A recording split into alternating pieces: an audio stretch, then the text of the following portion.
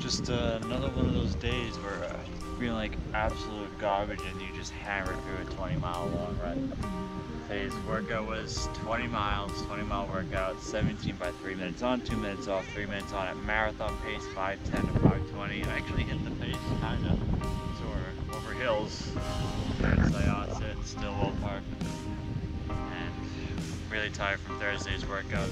Thursday workout was 5-mile tempo in 24 minutes and 1 second, and then hammering out 300s on the track, which I'm pretty sore from that. That was pretty fast. It's 4:46 per mile, and I didn't think I could tempo that, but on days like today, going this Sunday, you really kill off a part of yourself.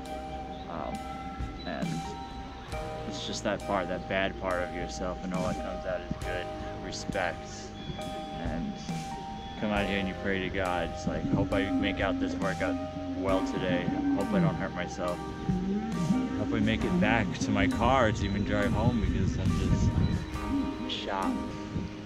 There's a race going on today.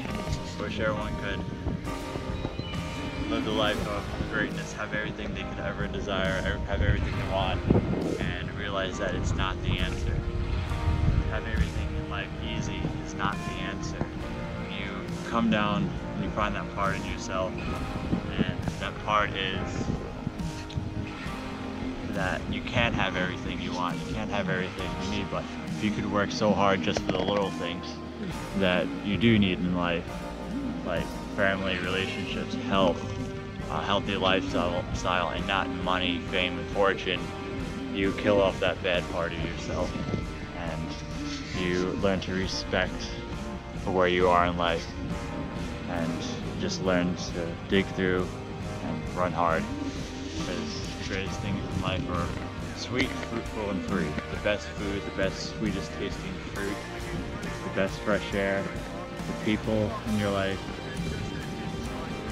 Amen. Never stop running. Always inspired.